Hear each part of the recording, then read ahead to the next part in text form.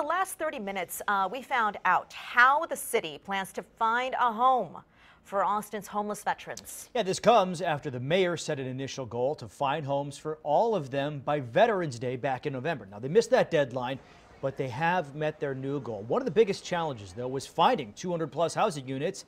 Not only is Austin's occupancy rate through the roof, but affordable housing obviously very hard to find as well. Yeah, and another challenge, John, was to find landlords willing to take city vouchers and rent their property for $800 or less per month. The Austin Apartment Association played a crucial role in finding rental housing owners and managers with units for these veterans.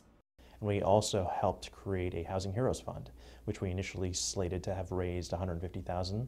We raised over $350,000, which we've been able to use to provide support for veterans and create greater affordability so that way they can continue to live and find permanent supportive housing here in Austin.